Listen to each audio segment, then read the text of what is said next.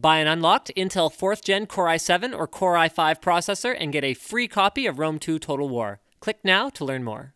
This is the first time we've ever done a system review on Linus Tech Tips, and frankly, I wasn't 100% sure where to start. And while you might be thinking to yourself, well, Linus, you could start by showing us the system rather than a monitor, I would reply to that, I am showing you the system. This is heavy, and it's the Crate computer from Crate Computers, and it is one heck of a unique, high-performance gaming system. So let's kick things off with an overview of who exactly this is built for. I mean, I see this as the ultimate LAN machine, or the all-in-one PC for people who think being limited in terms of performance and upgrades the way a traditional all-in-one would be is for chumps. Okay, but the next question you might ask me is, well, why would I even want an all-in-one? And you know what? I don't have a solid answer because personally I'm good with my full tower. I've got a whole house with 3 whole people living in it, one of whom is a baby, and I never ever move my computer. But for the folks that are interested in all-in-ones, I'd love to hear from you in the comment section. Tell me, what is appealing about the all-in-one form factor where you've got the PC and the monitor and they take up basically the same footprint as just a monitor? I mean, the way that I see it is, I'm putting words in your mouth, but this is for folks that want the flexibility to be able to pick up and move it wherever they need to go, and the space savings to have their entire high-performance gaming rig take up as much space as a monitor. I mean, I'm gonna go out on a limb here and say that if that's what you're trying to achieve, the Crate computer has a higher performance to footprint ratio than pretty much anything else on the market. The system arrives extremely well packed. The box, both the outer one and the accessory one, has a spray painted logo on it, and the inside of the packaging uses those, oh yeah, you get a t-shirt, well, kind of like a nice polo, and then the inside uses those bags that expand and fill in the gaps as the chemicals inside mix. I'm really glad to see Crate be smart and use these. They are really, really expensive, but they're the only real option for small companies who are serious about their computers arriving in one piece and are not shipping high enough volume to justify fully custom packaging. So next up is a tour of the outside. The front is a monitor. That's sort of a durr moment there. It's an all-in-one, so it stands to reason. You can actually pick your monitor on their website. This particular one is a ViewSonic 1080p 27-inch LED backlit one, but they have a 24-inch. There's also a 3D capable gaming monitor from ASUS. And what's cool is that if you ever decide down the line to switch to something else, the attachment system used here between the system and the monitor is a standard VESA mount, so you'll have the option to change to something else if you want. That's a nice touch from a DIYer's perspective. The monitor stand is where things start to get interesting. It's one of the heaviest, most robust feeling hunks of solid metal that I've ever encountered on a computer. I guess given that it's designed to hold a 27-inch screen and a full gaming computer means that that sort of makes sense, but I was still in awe of it when I pulled it out of the box with much difficulty. Unfortunately, it replaces the stock stand, so you lose any tilt, swivel, height adjust, or any other adjustments that you would normally be able to make to the monitor. You'll pretty much put it down on your desk, and short of an aftermarket riser to put it on top of something or something like that, that is pretty much how you will use it.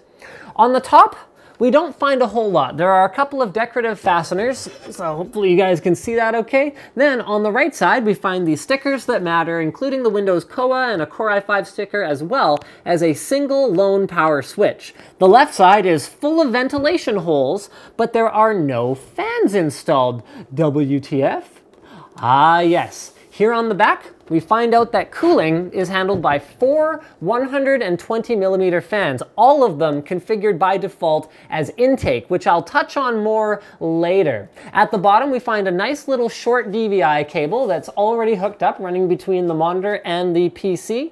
AIO, courtesy of an EVGA Stinger, mini ITX motherboard, and 2 power inputs, since this is kind of a DIY all-in-one and you'll have to run 2 separate power cords in order to get her fired up. Opening up the system is actually quite simple. Just remove the 8-knurled thumb screws on the back and you can pop it right off. The first thing I noticed is that those fans that we saw from the outside, those 120mm fans, are actually Cougar fans. The second thing I noticed is that the back has a nice decorative Crate Computers logo on it, but that's actually protective as well as being stylish. So it separates the intakes of the fans from any obstructions that might be behind the computer by a little bit, just so that no matter what, there'll be enough of a gap for you to get some airflow in there. The third thing I noticed, unfortunately, was the use of a stock Intel cooler. Ouch. Inside a small case like this, I would have to, at least initially, question the wisdom of that, but I will let the performance tests tell the whole story. The system is compatible with 2.5-inch drives only, but you can use any thickness. So while this one is configured with a single 500 gig Neutron SSD from Corsair, and Crate Computers offers up to a 1 terabyte hard drive as an additional option, because it's not height restricted, you could even go aftermarket and pick up a WD 15mm thick 2 terabyte 2.5-inch drive to go with your boot SSD for great performance and tons of storage. Wiring inside is handled very tidily with all the cable management done behind the motherboard tray, although I've got to question the use of a very industrial looking power supply. It's a 600 watt 80 plus bronze unit, so that's all good so far. But that tiny little fan, actually 2 fans, seem like they would get unreasonably loud. The manufacturer went with Patriot Viper series RAM, actually 16 gigs in there, and I'm not really particular about memory, so as long as it runs well on this board, I have no quarrels with that choice. We also find, yes, here we go, finally an EVGA GTX 780 with an ACX style cooler on a PCI Express extension. Their PCI Express extension solution is actually one of the most interesting things about the case design. It positions the card right next to the external vents on that left-hand side, which is definitely a plus, given that the card uses an open-air design cooler, and it would be dumping heat all around it, and it also seems to utilize some kind of like shock mount system that appears to have some flex to it rather than being firmly bolted in place. This may seem like a pretty questionable thing to the casual observer, but in my estimation, this should actually give the card a better chance of making it to your door by acting as a bit of a shock absorber during shipping. It did manage to arrive here in Canada in one piece at least, and while that is a small sample size, it's at least proof that it's not guaranteed to cause problems. The centerpiece internally is of course the EVGA Z87 Mini ITX motherboard that makes this whole creative, unique, and very interesting system possible. Now, moving on to performance, the number one concern I have about any compact gaming machine is thermals. We saw this with the ASRock M8, which is actually a similar size, although it doesn't strap to the back of a monitor, but that one uses 60mm cooling fans, which in their stock configuration will actually cause a GPU of this caliber to throttle, even at stock frequency. So I wanted to put the Crate to the test. The unreasonable, unrealistic test, that is. Mwahaha.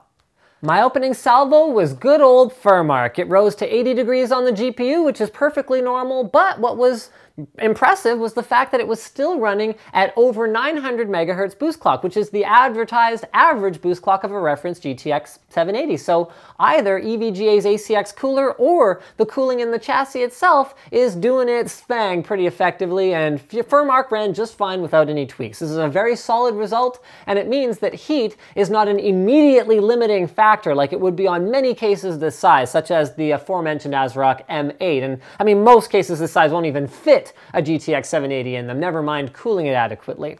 My next test was for the CPU only, so I ran Prime 95 with 4 threads on the 4670K, which is enough to pretty much fully load it, and we got a result of around 75 degrees. That's okay, that's great, that's fine, but it wasn't until I loaded up Furmark at the same time with an open-air cooler on the GTX 780 in this tiny little case that I got really impressed, because that is a ton of heat to deal with in a very small space, and the CPU only got to 83 degrees on the hottest core.